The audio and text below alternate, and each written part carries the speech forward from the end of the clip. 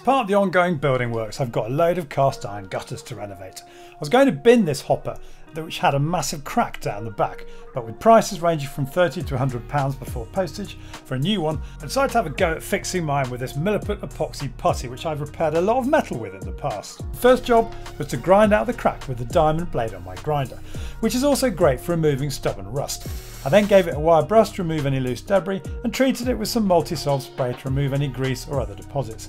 I then mixed equal parts of Milliput, epoxy filler and hardener, which you simply mould together in your fingers until you've got a uniform colour, and then it was just a case of squidging it into the gap.